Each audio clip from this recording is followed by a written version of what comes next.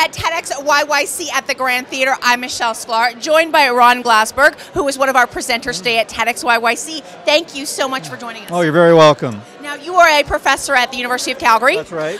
What is the topic of which you are often doing your major teachings? Well, I deal with the integration of knowledge, pulling things together so that things don't remain fragmented, giving people a big picture of things. That's what I seek to do all the time. It was interesting, our theme, of course, at the event is about community and forward motion, and a lot of what we're doing right now throughout the day is bringing together a lot of different ideas and different opportunities, and maybe you can kind of, with some of your insight, crystallize some of the things that you've heard from some of the presenters today, and kind of give us your pedagogy on it. Well, one of the things I heard was there was a person, I think it was Megan, I can't remember her last name now, but she was talking about empathy and the need to feel things, and that's one part of knowledge. It doesn't have a big place at the university because, as I was arguing, what people tend to do is actually try and control or master things, and that's not complete. So what I keep trying to do is actually not just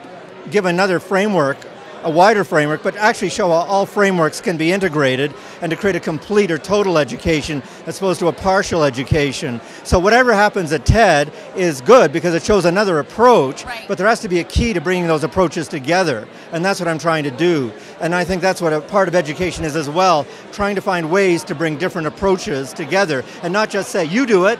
I think people need guidance about bringing it together. Absolutely. It's interesting because we also heard from a couple of the speakers that, you walk into, deliver this major piece of knowledge that you're hoping to impart upon your students, and they can probably look at you cross-eyed going, I've never heard that before. You're now putting me in a situation where I need to start thinking differently. So, taking someone through the ABCs and starting to think differently, what's that experience like? Okay, that's a really good question because you're right. The students are not in a comfort zone. They're scared, and at first they don't even get it. So you have to, first of all, be really kind to them. You have to relax them. Use humor a lot. Make them forget themselves. In fact, the key is making them forget their fear, their nervousness. Because so many students come in not with a fear of profs, but a fear of each other. And the second thing you've got to do is appeal to their own curiosity. They'll forget themselves if they become fascinated or let themselves become fascinated. And so many students have been so used to school as a place of boredom that they don't even know what fascinates them anymore. So you have to ask questions to bring out their inner, their inner question. Because everyone's got one. Like there must be something that you, for example, really want to know about. And that comes through a discourse or dialogue. So the next thing you do is let them be passive. Always engage, always question. It doesn't matter if there are 5,000 people in the room. You've got to talk to all of them. And you've got to also be ready to drop whatever it is that you've put together for a class in order to let the moment of what's going on in the classroom take over. And that's one of the ways of doing it. It's very difficult, I think, when you're going through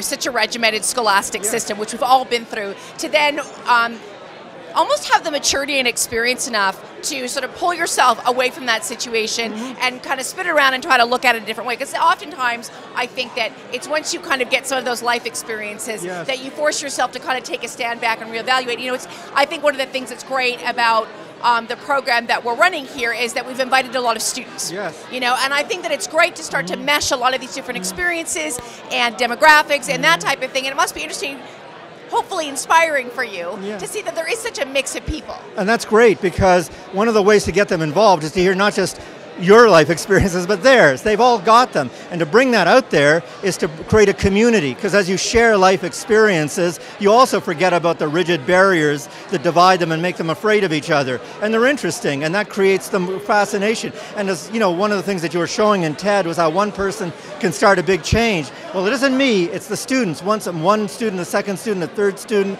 gets involved in this, you start to bring along the whole group. And even if not everyone comes in, at least a number have, and at least they get involved.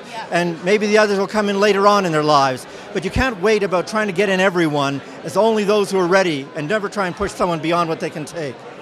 Ron, thank you so much for joining us. I appreciate that. Ron Glasberg of the University of Calgary. We've been here at TEDxYYC in Calgary. I'm Michelle Sklar.